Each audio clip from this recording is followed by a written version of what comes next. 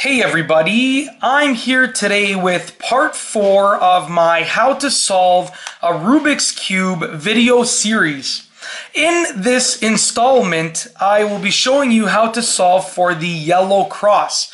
So in the previous videos, and some of the previous videos, part 1 and part 2, I had the white layer on top. In part 3, I turned it so that I had the yellow layer on top. And in this part, in part 4, you will also need to have the yellow layer on top.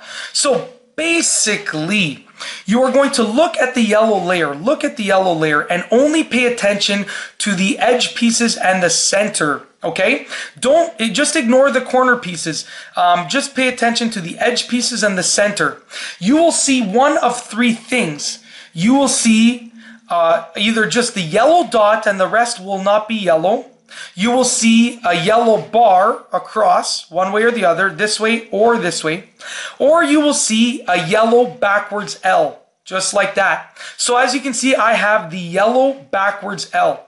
Now the goal is to get the L, and you are going to position it, the backwards L, in the top left corner when you are looking at the yellow side. So position it in the top left corner. Okay, now make sure that once it's positioned in the top left corner, turn the Rubik's Cube like this so that you are looking at these layers right here that you have already solved, okay? And you are going to do the following algorithm. And once again, all of the algorithms will be listed in the description of the video. So if you are unsure of what I am saying, then just take a look and it will be written, or I should say it will be typed out. So you will use the following algorithm.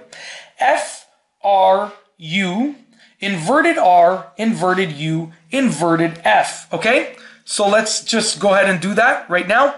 F, R, U, inverted R, inverted U, inverted F, okay? Now, if you did that properly and you had the L, you should have a yellow bar, just like that. Once again, we are ignoring the corner pieces, just the edges and the center.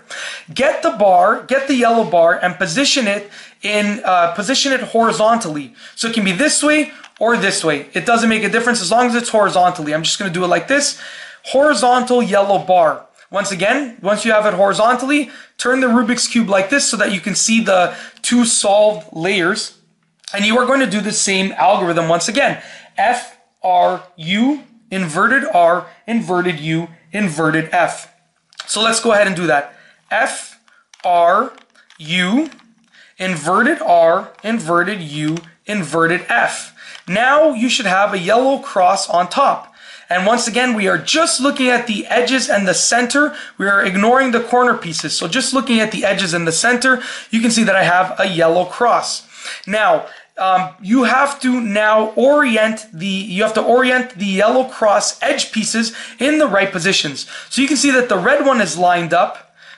This is incorrect. This is incorrect. This is incorrect. So the goal is to turn the yellow layer, to rotate the yellow layer until you have two of the edge pieces in the right positions, okay? So let's just try and experiment, okay? Now the orange is in the right position, the blue is in the right position, but the red and the green are not. So we have two in the proper positions, okay? The blue and the orange. That is what we need. Now you will be in one of two situations.